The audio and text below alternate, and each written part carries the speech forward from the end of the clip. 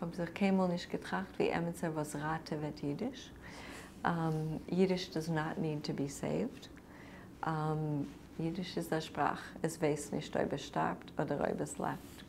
No, ich halte, als jeden darf Jiddisch, ja, ist was ich habe allemal, ich habe verstanden, als meine Rolle ist, zu bringen das zu Jeden und nicht Jeden, ob sie wollen, aber mir ist wichtiger Jeden. Das heißt, in der Klasse sind alle gleich, aber ob man fragt mich, ist mir so wichtig, als ein Nicht-Jid soll kennen Jiddisch? Nein, sei denn er will und mit dem größten Vergnügen, aber mir ist wichtig, als Jeden sollen wissen etwas wegen seiner Kultur.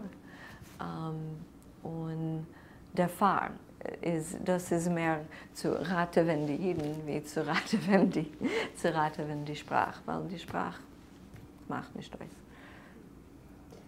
Und sie hat ihr ein Eize zu geben zu den Kommunikatoren?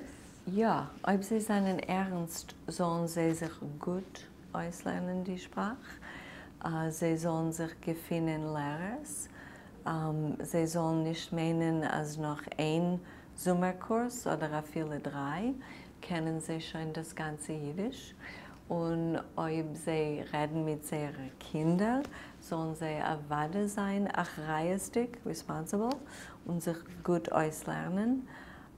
Und prüfen, gewinnen Lehrer, Menschen, die können helfen und verstehen, als es ist ein Prozess von einem Leben.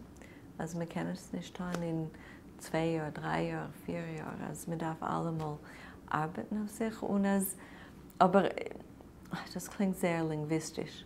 Aber das ist ein Teil von dem euch. Ich meine, was ist Jiddisch? Also darf man sich zugewöhnen zu dem, als junge Leute reden anders. Aber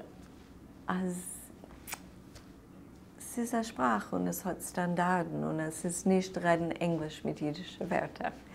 Und ich meine, was mehr man versteht das, als mehr wird man hereingezogen in der Welt, was Jiddisch stellt mit sich vor. Ja, das ist mein Eize. Sie sollen sich allemal fühlen wie Studenten von Jiddisch. Das ist mein Eize.